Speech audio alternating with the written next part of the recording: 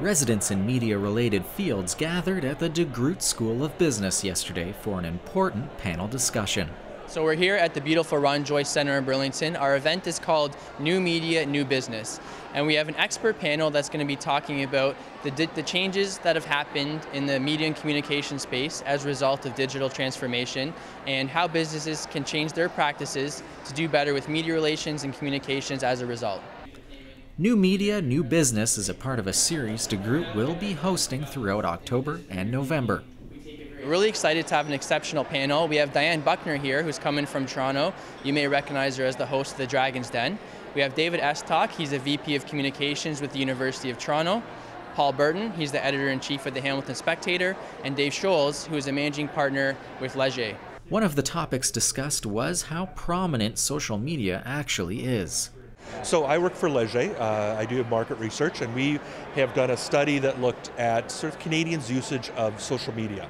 We call it the social media reality check because there's a general sense among people that will be here tonight that everyone is on social media. In reality, it's a little bit less than everyone. So we'll talk about that and why people aren't and why people are and what they trust and what they're using and how to really, if you have a message, what part of social media and how to use social media to get that message to them.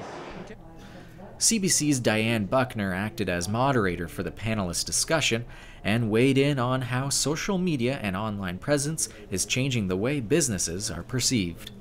My first question is going to the editor of the Hamilton Spectator, because as we know, newspapers have been dramatically impacted, not necessarily in a good way, by the rise of social media and online properties.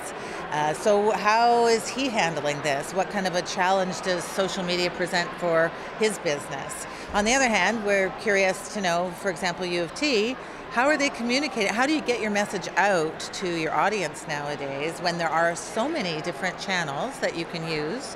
What's his approach? And I know, for example, McMaster hardly ever sends press releases anymore. Has its own publishing and own media empire, basically, to try and connect directly to the audience. So there's a lot of different things happening. A lot of big challenges with social media too.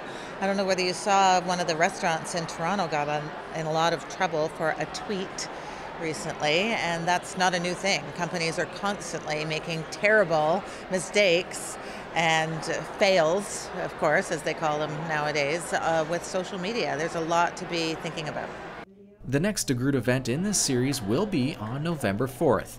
The event will be discussing how to be a successful entrepreneur. Visit degroote.mcmaster.ca for details. Reporting for Halton Insider, I'm Shane Lansing.